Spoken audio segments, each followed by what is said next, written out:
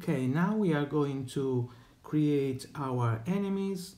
You see, we got coins, but we ain't got enemies, so we are going to create a meteor that falls from the sky. And so we will copy this class coin and we make a very similar class. We're gonna change its name into Meteor. We're gonna make two different images that can be chosen randomly. So we're gonna use a random choice function and choose among a list of images like this, comma, and this. And here, instead of the image of the coin, we will put the variable image that will be one of the two images. So we're done with Meteor. Now we are going to spawn our items. Here we got, we changed name. It was spawn coins. We call it spawn items. Here also, we change the name because now we can spawn both coins or item, and there will be this condition, this else condition here that will make appear a coin. Before this, there will be the if condition, that is a random condition. So if random is minus than 0.3, we will have a meteor. So we are going to paste and copy that code of the coin and call it this meteor. That is the instance of the class meteor. The meteor position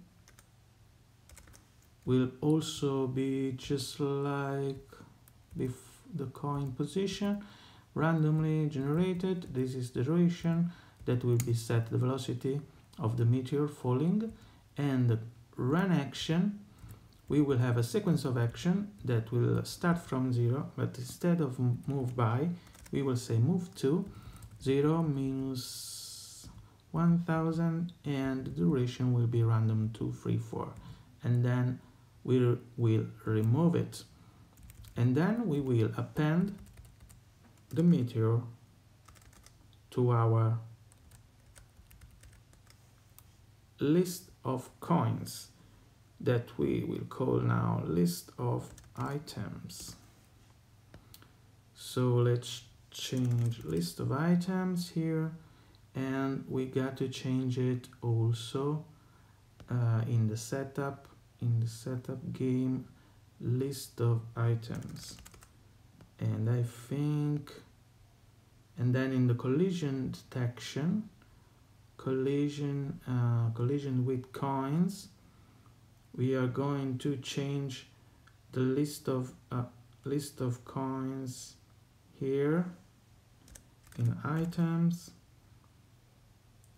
Okay, list of items, and so for coin falling, coin in list of items, and also this I will call them for item, item, item, item. I think we're done here. And instead of collision with coins, collision with items. And also in the update, collision with items. Let's see if there is some indentation error at line 80. 80, 80, 80, 80. Okay. So we forget indentation after the column here, the if condition.